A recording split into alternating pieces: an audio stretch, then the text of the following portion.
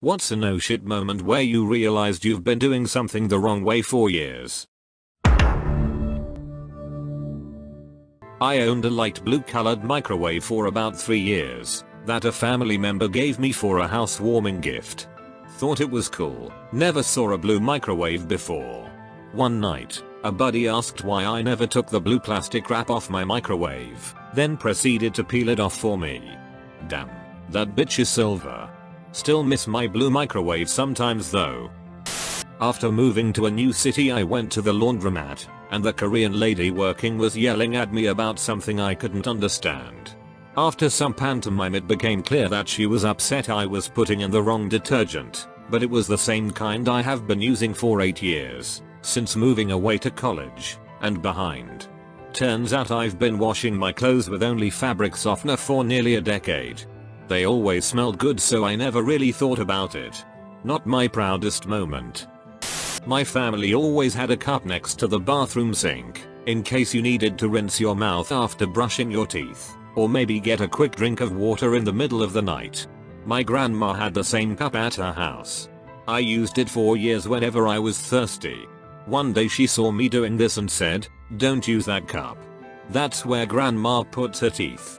Travel frequently for work and only just noticed that most laptop bags have a strap to place over a rolling suitcase handle. That's what that fucking thing is for. I would probably look like Megamind if I learnt as much in school as I do on this app. When I was a kid, I was told that the paper that came on cupcakes muffins was edible.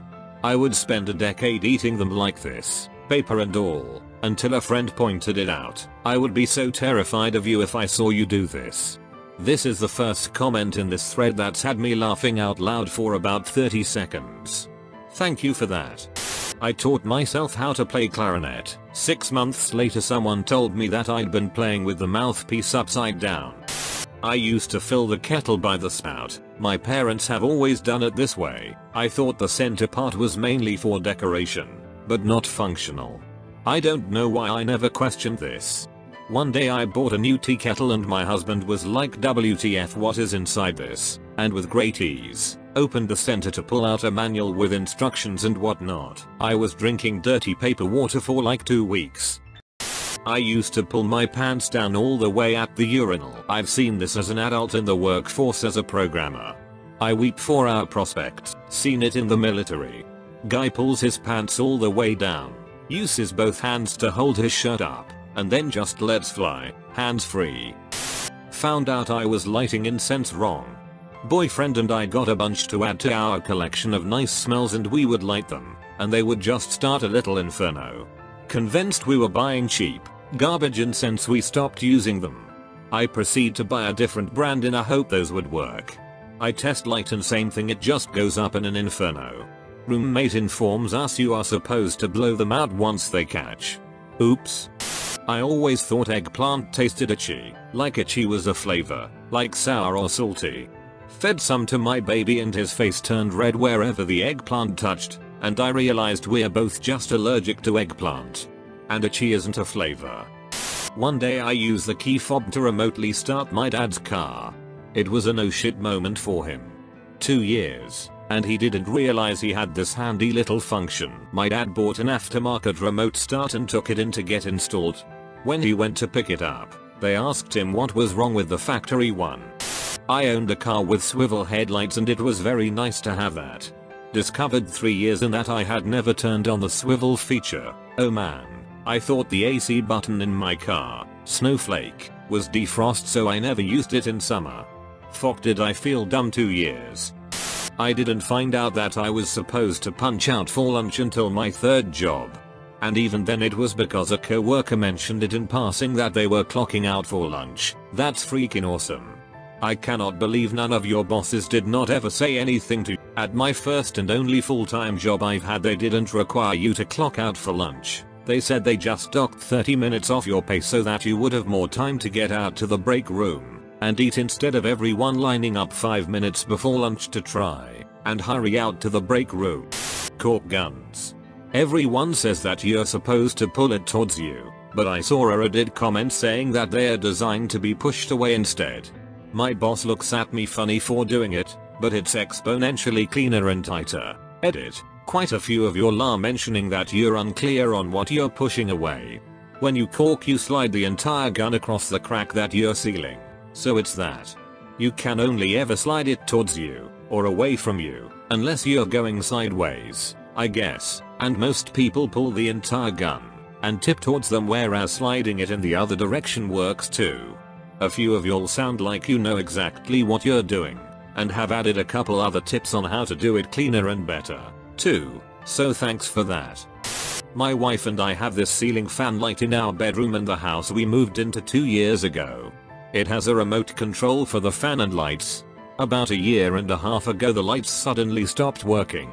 The fan works well, and we didn't have a ton of money, so we've just lived with lamps in the room, always being frustrated with how damn dark it is. I was scrolling some other thread on AskReddit Tifu a few weeks ago, and the top post was a guy talking about how his lights stopped working years ago, and then he found out that it was just dimmed, which you do by holding down the button on the remote. It sounded so much like our fan I went and tried it.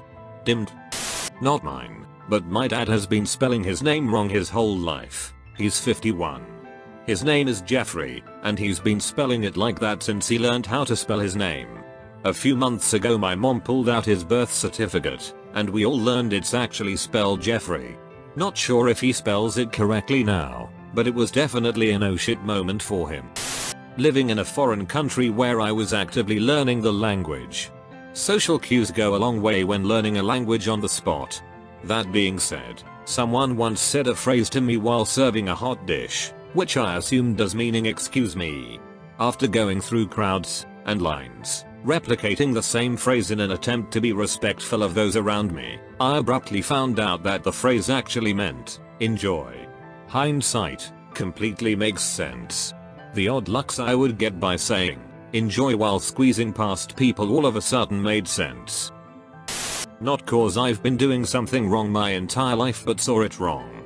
I'm colorblind, and my entire life I thought peanut butter was green until I turned 19. And when I found out it was brown my mind was blown. It took so long because no one really talks about the color of things like that. When I was in high school I was talking to a colorblind friend asking the usual dumb questions, like what color is a green light when you're driving, and he said he knows which light is which even though they all look gray. So I said, oh so Yoda is gray to you then?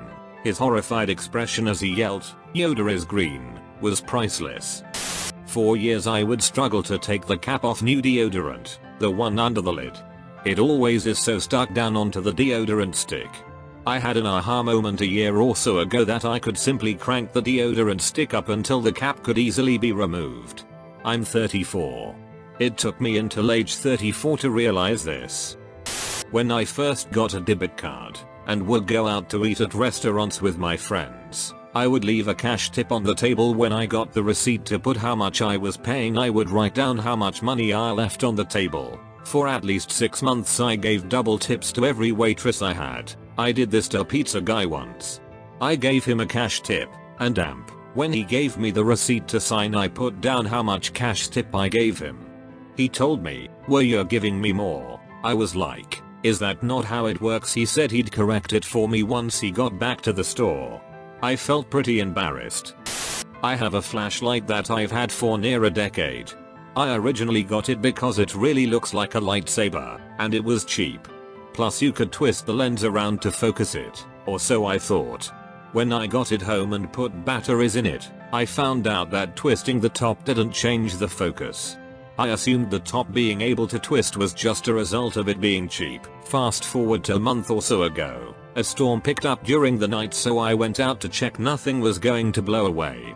As I was trying to open the gate, the flashlight slipped, and I caught it by the top part that twists. But the rest of the flashlight slid about 2 inches down from the twisty part, and it turns out if you pull the top part up, it turns it into a lantern type thing for lighting up an area. It's nothing big, but there have been times where it would have been incredibly useful to be able to put the torch down and light up a wide area.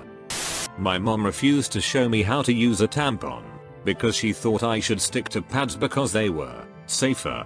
This was back when googling how to do things wasn't an option. And I was the first in my friend group to get my period, and a little sheepish about it. So basically I was shoving that sucker up there with the entire applicator for like 2 years, wondering why tampons didn't seem to work that well for me. It wasn't until I was in high school and one of my friends went on a crusade against plastic waste and started advocating for tampons with no applicators that all of a sudden I realized I had massively fucked up.